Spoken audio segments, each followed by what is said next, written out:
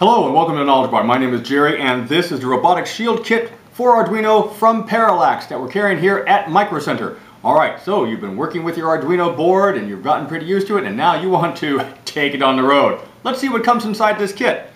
Alright, let's open it up in here. Flip this over. Alright, let's see. Got ourselves a variety of connecting cables there to complete your collection that you already have with your Arduino board. We've got our set of, these are fun.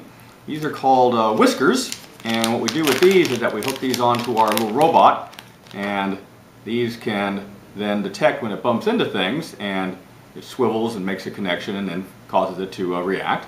So those are always good to have. We'll have some fun with these later.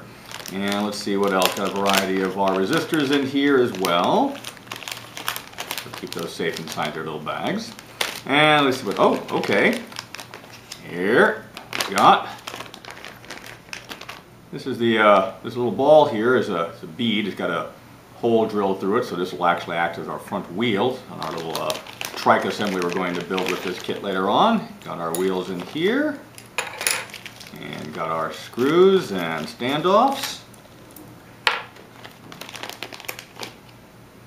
and there we go. Got some bands in here, and it probably also fits around our wheel assemblies. And let's see, oh, here we go. Check this out. This is the body of our little future little cart. Pair of servo motors. Make sure you center these, alright? So you got to go ahead and make sure you go through the process to properly center these. There's a little screw hole in there to make the adjustments. Oh, looks like it actually comes with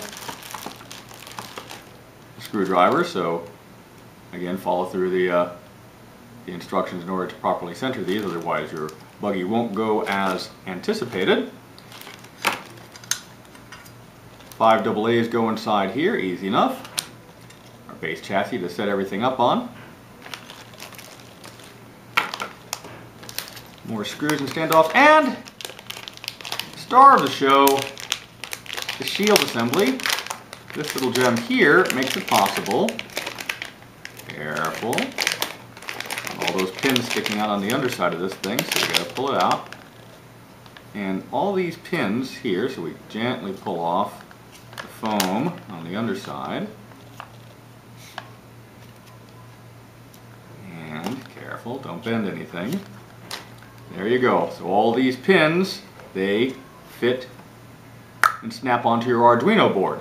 And so all of that will mount inside our chassis case in here. We'll assemble our motors and wheels, and we will have a robot shortly. Alright, keep a watch for more videos talking about this little gem. And for now, thanks for watching. Oh, more questions, of course, come into Micro Center directly. Thanks for watching.